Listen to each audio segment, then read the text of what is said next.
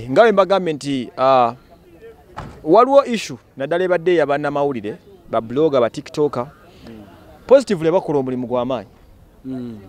kuba wano tuli siraba TV netya ndabawo ba TikToker ba YouTuber ba Facebook n'abalala fe spreading Amawulire mu ggwanga lyonna Monsi yonna kati ekintu ekyapiikinga bakiyita social journalism. Yes. You don't have to be working with a media house in mainstream joino kubeera nayo. Every one of us is a journalist in their own way. You can be a journalist. Some of us have taken it to another level, very more serious, other than gwa commenting, other than gwa tekayo ka video akedda chikemu,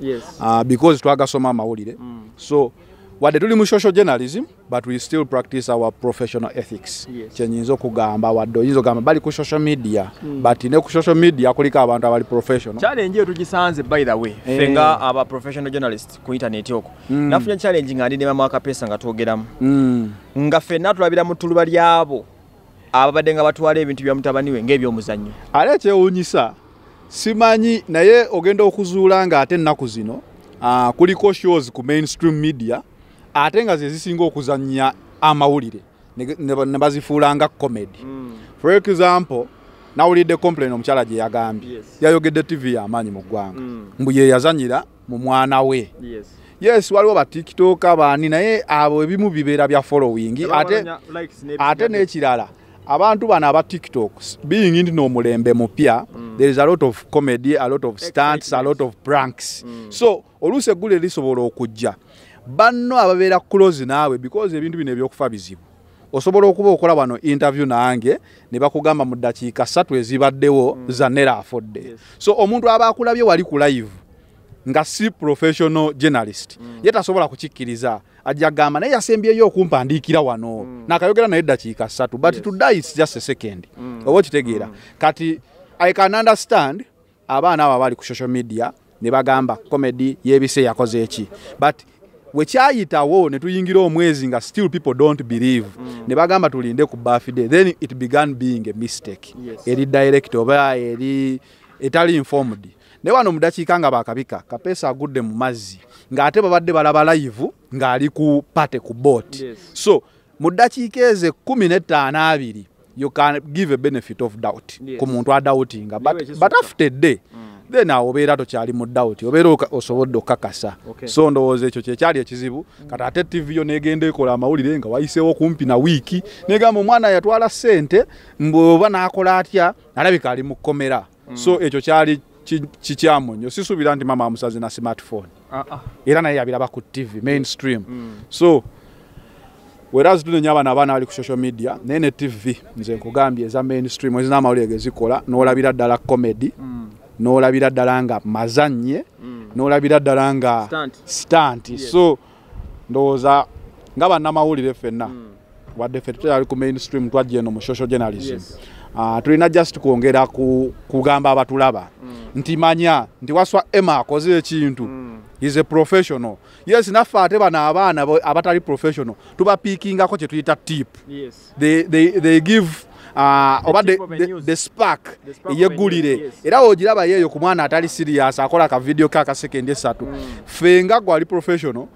ogamba let me go and research more mpa abantu kyovola batulina times ze tuteerayo omwana oli agenda kuteekayo sekendi emu ndi ku kisaawe biki nze nkuteereyo olweggulo saawe emu because I need to sit edit and be sure ku kikyenkola kyenkuwa. Uganda muno omusajja yazimba internet yagizimba nga n'ebigendo bya zinasomako ku mateeka agali ku social media okwo bali bagizimba for the good of the world naye ate ffe naddala Uganda tulina eyo tugitadde olowooza kiki ekisinza okufosinga abantu okubanga internet efudde kyakuzanyirwako like it's fun abasinga kye balowooza. Ekisookera ddala si mu Uganda mwokka mu nsi yonna senga kyali Uganda yokka sisuubira nti ffe abaggulawo emitimbagano gino because emitimbagano girina guidelines. Ekiteesawo guidelines kuba baamanya nti lwe baagigulawo nga tebiriiko toteeka mwana muto toteeka musaayi mu kamera toteeka ki babiteekawo because ensi yonna ekola ensobi ezo. But in Uganda lwaki abantu balaba nti no social media mwantama kyekiri kyenkugambye nti amateeka gaffe nga mu Uganda Honorable Nsereko yakaleeta awo etteeka ezibwe ennyo intentions ze tetuzimanyi naye yagamba za ku regulatinga wadde ate mu Uganda bayise etteeka nga baliisiriza omuntu omu ngera lijja kukwata oyo omuntu omu naye ndowooza internet si kyakuzanyisa kisinziira internet kangibalenga ensi kubanga ekibira ekibira kirimu emiti egy'obutwa kirimu emisota kirimu empologoma w'oyingira ekibira ekyo ojja kusangayo enjuki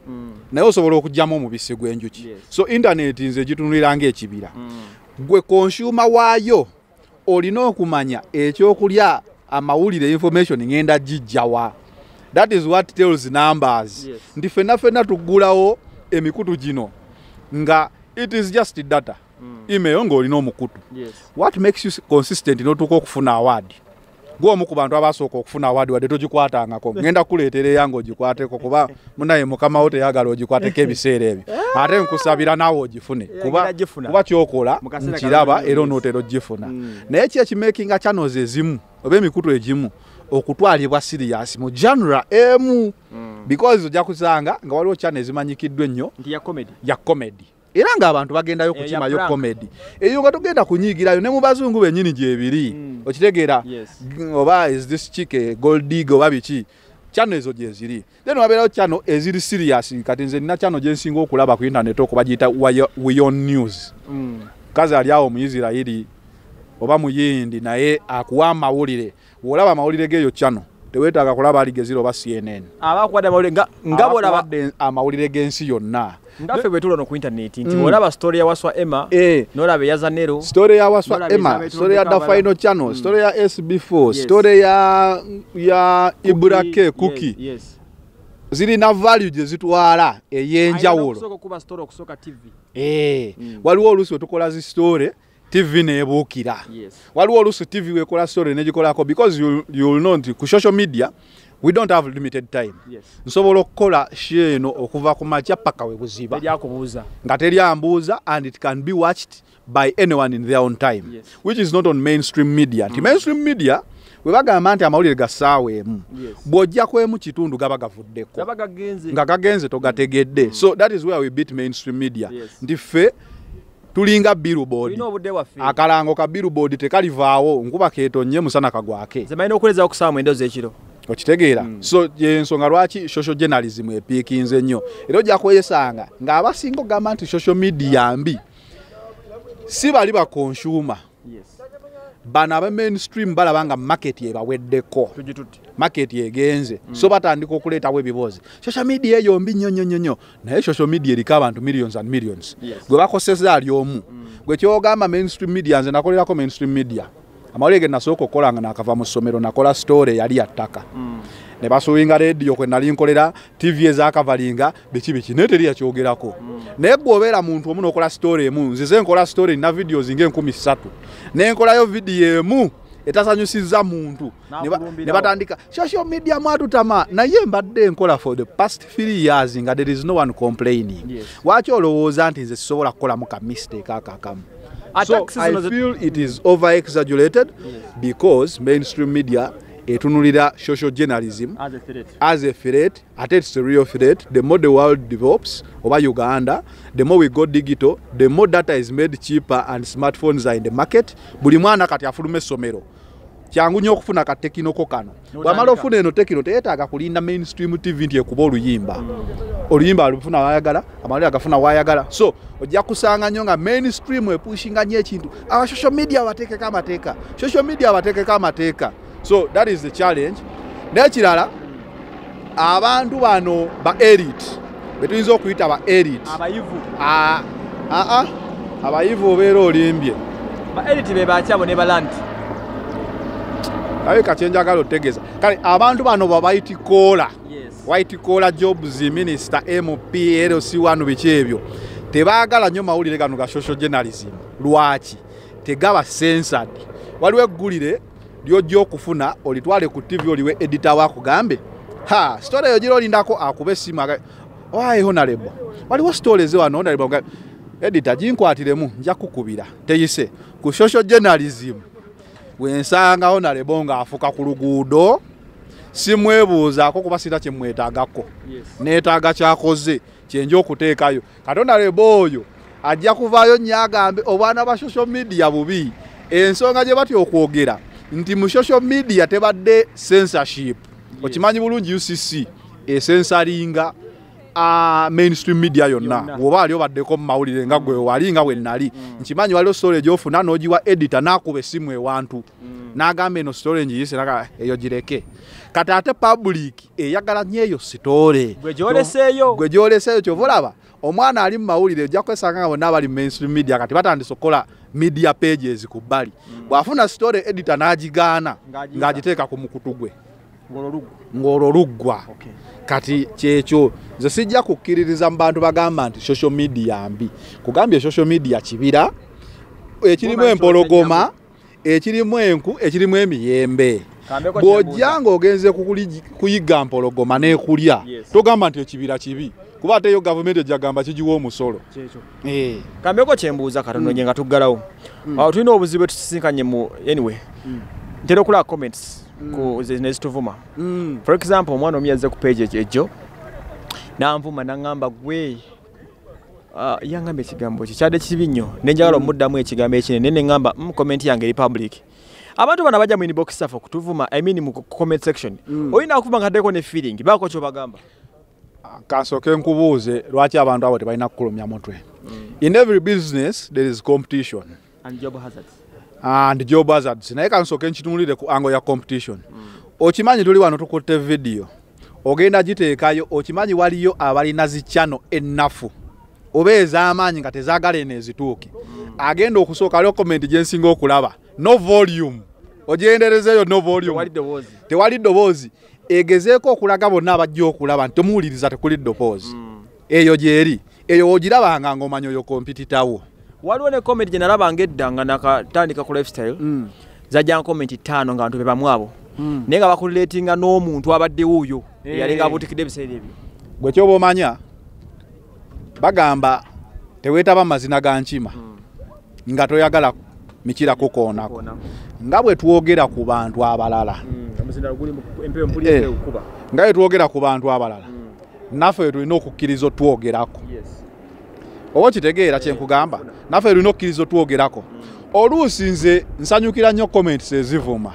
wadde siziddamu omanyi lwaki omuntu oyo faaniwo kyekisooka because teri avuma gwatamanyi wakuvuma kitegeeza alabye era abitegedde abafaaniwo kyovala nze sinyigira nvuma kasajja gwe olega agayindo kasajja gwe olega agaviiri nze sikumanyi sisobola kwogerako gwe omanyi onjogerako so sinyigira nvumye ku social media kitegeeza faani wange wabula ku olwo olunaku nyinza okuba saamusanyusiza ku sitore eyo kugambye nze nina sitore ze 12 plus woba nvumye ku sitore emu lwaki ate ziri 10 mu olulala otanvuma nyiiga so nyinza okubanga eyo story nagikoze nekukosa at that moment and social media waliwo abantu kuliko comment section senga nali saagala kunvumo bakuŋŋambako I have the ability to disable comments nenjigala nga tolina wowandiika but the fact nti njirekawo mba njagala kumanya birowoozo byammwe era gye weegendereze teri story gye wali okoze mu bulamu abavuma ne basinga abakuwaana okitegeera teri story gye wali okoze dislikes ne zisinga likes wekibaayo eyo story egenda ogideleting ku page eba nambi nnyo ebiseera ebisinga abavuma baba bana lwakuba naffe ate tulina ekizibu ofunye comments 3 naye n'otunuulira ebbiri ezivumye kati nekyo waliwo webanvumakaawe mabegako naye we have the capacity to delete comments I didn't delete them lwaki nazireka ne ŋŋamba omuntu oyo njagala buli lunaku ajje alabe bye yavumye kuliko abayongedde okumuvumirako oba yavumye omu ebiseera ebisinga avuma omu oba kitegeera so nze social media tendeeta stress social media terina kuleeta stress kubanga nkugambye kebera likes zo weziba likes zo zisinga zidislike weziba like zo ze zisinga obungi don't care about the 4-5 comments eza dislike just disregard them in fact wobadda mukitegeeza wazisomye omuntu oyo aba succeedinze mukulumya bw'odamuddamu ayinza ogamba akasajja nakavumye kale katekabirabye so yeyo trick nze gyenkozesa zira omuvume ekigambo ekifaanana kira ku social media kintwalira ebbanga ddene nnyo kuddamu kukiwa obudde n'ebirowoozo oyo ye Zanero ebisinga I upload yes abamanyi bamanyi Zanero I have an account yange eriko Zanero replyinga n'olumu abantu bangamba ne wakiro tukwana ku like ngamba naye bannaye olina comments 10 wenna wakola like omu babiri mujja gamba abo bekabe njagala so I do a next video nga nebaza bafani bange mwenna omulundi gumu because when now andika wano Zanero thank you my sister for supporting me omu olwenda ngenda lugamba ki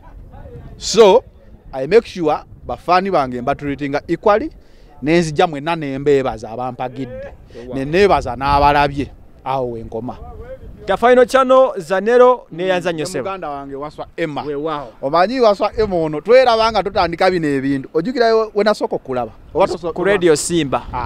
nga tudde mu office yange erimu ebiseere bajjukira nojja nenkulane ngamba ha omusajja ono mbadde mulaba ku Uganda lifestyle nasanyuka nnyo era ndowooza since then tuzze tukolagana mu ngeri enjawulo twafuukana ba Luganda almost oba okitegeera so